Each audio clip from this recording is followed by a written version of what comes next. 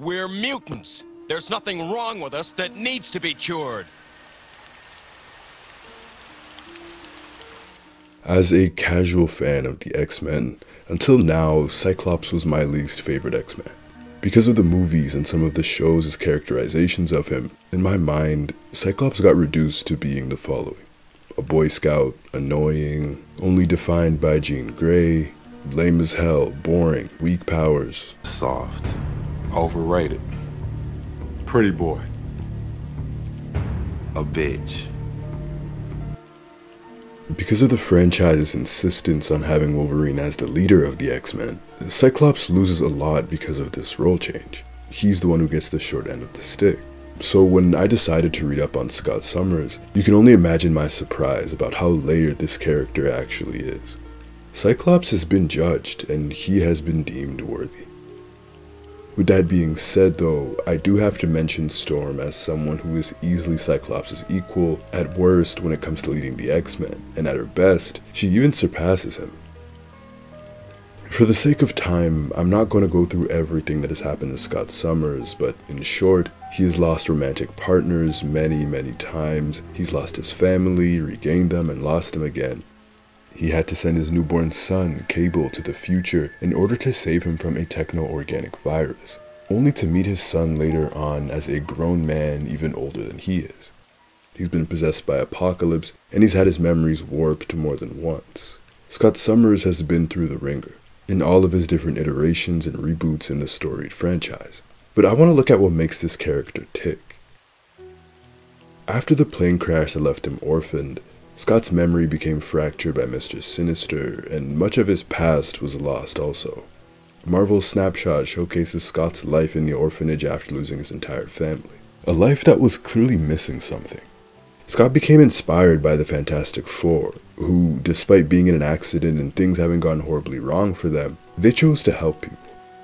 Scott was searching for meaning out of his own circumstances. He needed his loss to mean something, to give him direction in his life. Emma Frost once mentioned that compassion radiates out of the core of who Scott Summers is, and this story showcases that before he even had power, Scott wanted to help people, he just didn't know how. Saving people, making important choices in the heat of battle, was never about power for Scott. It was knowing what to do and being prepared in these situations, being in control. So Scott became obsessed with knowing how to react to emergencies and threats, learning how to think like a tactician. The art of war makes sense to the mutant like nothing ever has. Scott never had control of his memories, and he couldn't save his family or his brother. So learning how to be in control strikes a specific chord with Scott Summers. After awakening his mutation, Scott nearly killed people, and naturally, he grew terrified of hurting those around him. Cyclops' powers are unique in the X-Men. Most of the characters we come across learn or already have some sort of control of their abilities at base level. Cyclops never does. Whedon's Astonishing X-Men writes that Scott's power is the source of his extraordinary self-doubt. It's his greatest setback. So many mutants live in fear of their abilities, of course. But Scott is the leader of the X-Men, the poster child for accepting your mutation, Xavier's golden boy. And every time he opens his eyes, a part of him fears the result, living in constant rigid terror of harming someone with it. When you consider the sheer destructive capabilities of his powers when left unchecked, that makes him uniquely afraid of his abilities. And why wouldn't it? Imagine opening your eyes one day and almost leveling an entire building and everyone in it. But it's also fascinating, because through training, he has developed this sniper level accuracy and precision, up to the point where he's able to perform some of these crazy ricochet shots, and yet he is still deathly afraid of hurting those around him if he takes that visor off. Astonishing X-Men confronts this fear and suggests that unlike any of the other X-Men who have gotten over their fears and have learned to control their abilities, there is a reason Scott never has, and it's not because he couldn't, but because Scott Summers decided he never would. He decided to let his mutation become his demon, and to let that fear control him. If Scott never learned how to control his power, it would force him to always hold himself together. If he doesn't, he risks hurting and killing people. It's as simple as that. Cyclops' greatest wrestling match is the one that he has with Control. and it's this decision that has forced the mutant to become the great leader that he is. Cyclops over the years has become a truly genius strategist. When taking down Juggernaut, Cyclops demonstrates that he has at least 26 plans to take the monster down, and he goes all the way up to plan number 42, and it's plan number 13 that does the job. He has a plan for the off chance that a kaiju attacks. He knows exactly what makes each member of his team tick and is ready to poke his teammates so that they are at their best. While so much of that preparation is himself, Charles Xavier has instilled a significant portion of it into him. When Scott meets Xavier, the professor acts as a father figure and a mentor, and essentially a paragon to aspire to for the young hero. In one story, Scott mentions how he had deified the professor, and it makes sense. Professor Xavier saved him. X-Men 1991 touches on the idea that Scott was such a bright-eyed kid, he was so enthralled by Xavier that he had no will of his own. He had no individual thought from the moment he turned 15. It was all Xavier. Cyclops and Professor X's relationship is complex. Cyclops was his first X-Man, and yet he wasn't the favorite. Jean was, but Scott had all the pressure on him. He was Charles's right hand, the one who would echo all of the professor's ideas and thoughts. His leader, the one Charles bred to be just like him. In basketball, the great point guards are extensions of their coaches, and Scott was the coach on the floor. But more than that, Scott had to be perfect.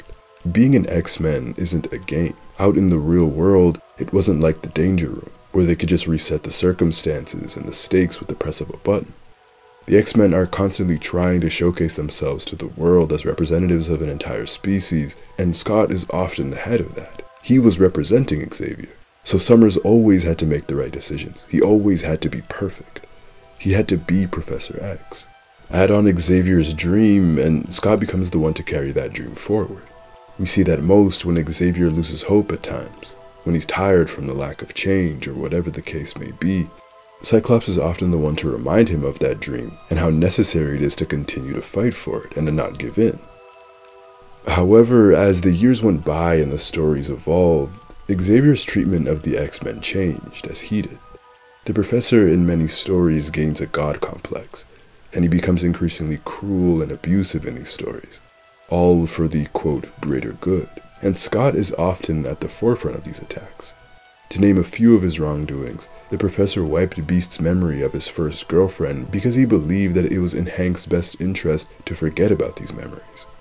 Xavier led a ton of X-Men to their deaths throughout the years, and the X-Men would begin to resent the professor.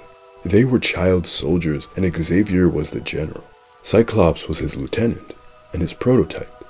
Used and abused time and again, like a soldier uses their rifle and discards it when it is no longer needed. They were tools. The professor famously once even erased the memory of Scott's own brother, Vulcan. Charles constantly demeaned and belittled Scott's leadership. He failed to trust him in times of crisis.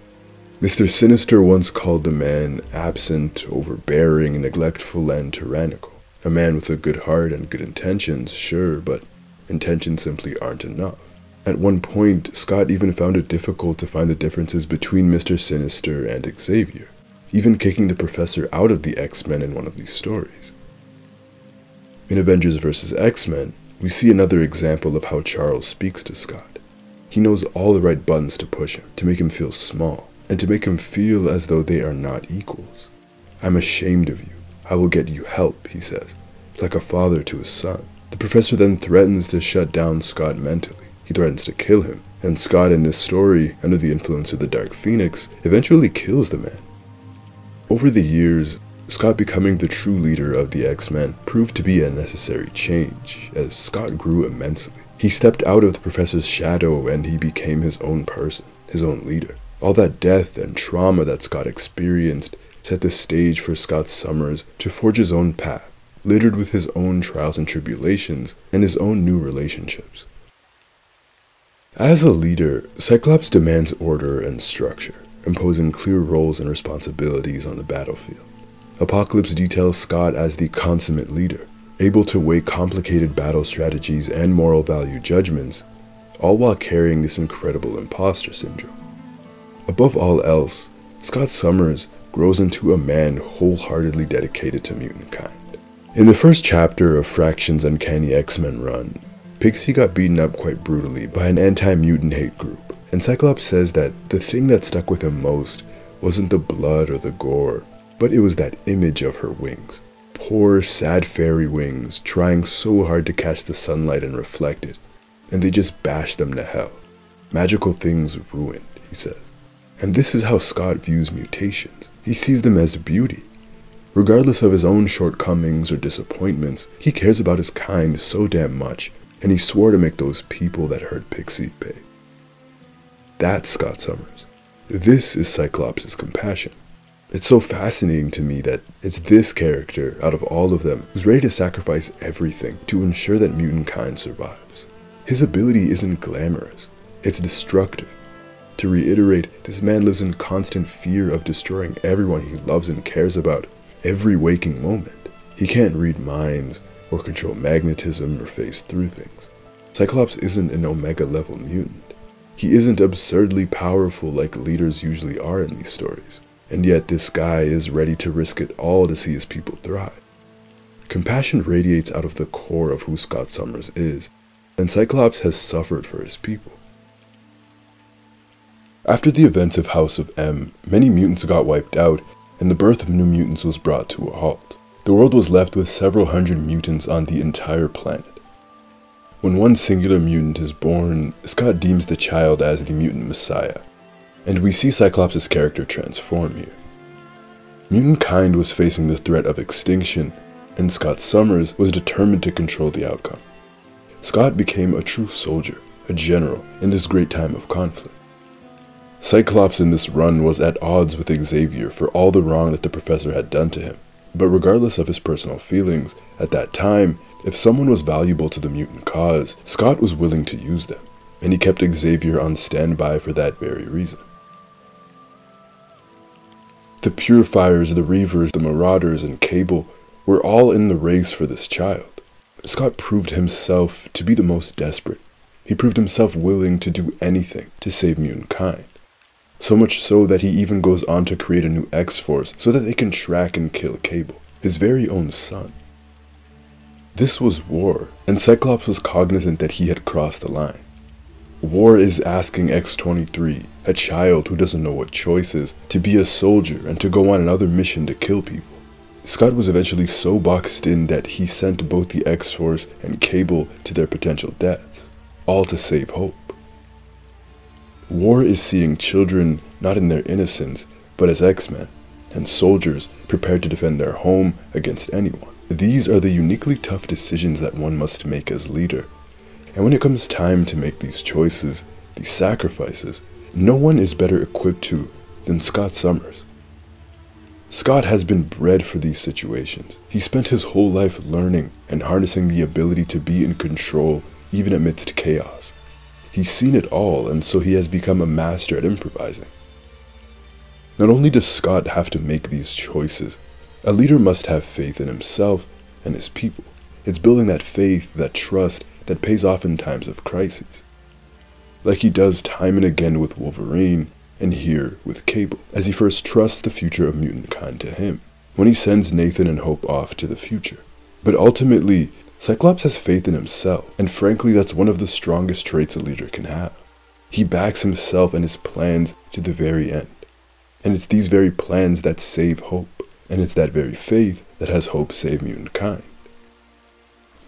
Scott is then faced with the challenge of reintegrating the X-Men into a world where they are unwanted. He demonstrates a nuanced understanding of the spotlight that is continually placed on the X-Men, and on mutants as a whole. He understands where they sit politically and the world's perspective on them. Being the leader of the X-Men isn't just in times of crises, but it's managing all of these smaller situations as well. The Avengers vs. X-Men conflict acts as a microcosm of the way the world views the X-Men, and how these views even affect their own members. That view is that mutants are intrinsically dangerous, and their rights as people do not deserve to be respected, as Hope Summers in this run was never given a fair chance as an individual. With the Phoenix headed towards her, she was immediately labeled as a danger who needed to be taken into custody. Wolverine was even willing to kill the girl, if it wasn't for Cyclops. When Scott ends up bonding with the Phoenix, he actually does end up doing good things for humanity, bringing food and water to places that need it. But ultimately, what is consistent with the X-Men is that humans fear power, no matter how it's used. So the Avengers try and shut him down, forcing out the Dark Phoenix as Scott fights for mutant kind's last real chance at a future. To end this conflict in its entirety, Hope would end up being the one to ultimately take control of the Phoenix, and she would end up saving mutant kind. Just as Cyclops predicted back when Hope was born in the Messiah complex. Cyclops was right. Cyclops never shies away from taking responsibility for his actions. Whether it's the refugees who were displaced because of them, all the people that had to die, Scott ends up tortured because of it. He's been to hell and he acknowledges it all. He acknowledges all the people and even weeps for them.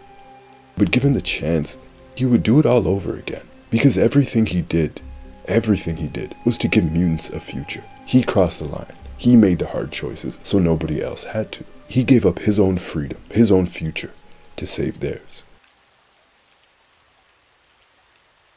These events radicalized Cyclops. So Cyclops' character is forced to look at the world for what it truly is. He's given time to reflect on how even his own peers view mutant kind.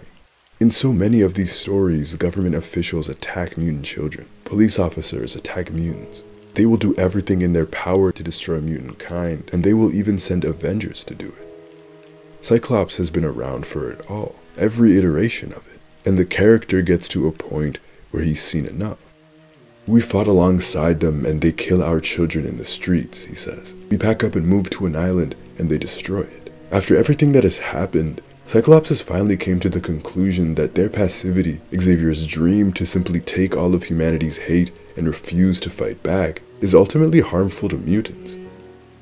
Because now mutants everywhere begin to believe that they are a group of people who are hopeless and without a voice. So Cyclops becomes that voice. Cyclops was imprisoned for his actions, but he left this conflict understanding that no one would fight for mutant kind, not even the Avengers. The greatest warriors of their generation won't even fight for their rights, he says. No one will do it for them. They must fight for themselves against anyone who wishes to deny their freedom. Summers never advocates for any sort of war against humans, and even says that he stands with all the humans that stand with them. Cyclops tried to use humanity's fear of mutants to ultimately dissuade humans from waging war on mutant kind. A war was the last thing he wanted.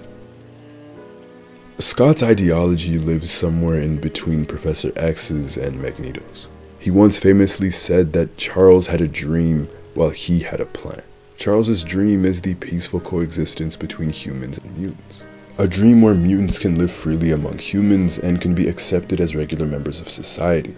And they try to gain humans' acceptance and approval. Xavier's dream ultimately puts the power in humans' hands to make the decision on whether mutants should be accepted. It creates an idea that mutants have to be perfect to be accepted. Magneto, on the other hand, has had different ideologies based on the writer. He once believed that mutants were superior to humans. He looked for equality through power and force, and at one point he desired mutant independence, hence the creation of Genosha, Utopia, etc. Magneto's constant is that he is willing to be much more brutal and violent than Charles is, about the freedom and the future of mutant kind. Ultimately, they all want the same things, and that is for mutants to live in peace. Scott, however, understands the reality of the world and the perception of mutant kind in their world. He doesn't believe in mutant elitism, but in the Krakoa era, he is on board with the idea of mutants living independently from humans. It puts mutants' lives at the forefront, and it ensures that they are safe. His aim is for mutant kind to be left alone, but he will not hesitate to take action against those who wish to take away their basic rights. Scott extends this compassion to all people, period. He has proven time and again that mutant or not, he will fight for marginalized people. Scott Summers is hopeful, but he is not naive. He wants to coexist peacefully with humanity, but he will not let them walk all over him and his people. That's who Scott Summers is as a leader. And as a character, I think his willingness to do whatever it takes to save humanity, coupled with his incredible vulnerability, his fear of himself, and his desperation for control make his character particularly fascinating. Cyclops is a lot of things. An asshole, emotionally distant. In many stories, he is a bad husband, a bad partner. But most of all, the one thing Cyclops is a damn good leader. It's the reason why Storm respects him so much, why she continues to follow him time and again. She knows that he is bred for that position, and she knows how difficult it is. Scott is an inspiration. He inspired Wolverine, of all people, to be a better man. What would Scott Summers do? That would become Logan's mantra. He notes Cyclops as someone worth following. So, for me, Cyclops is the most important X-Men. Because he is always there. Always. He is a fighter for mutant kind until the very end. The quintessential X-Men.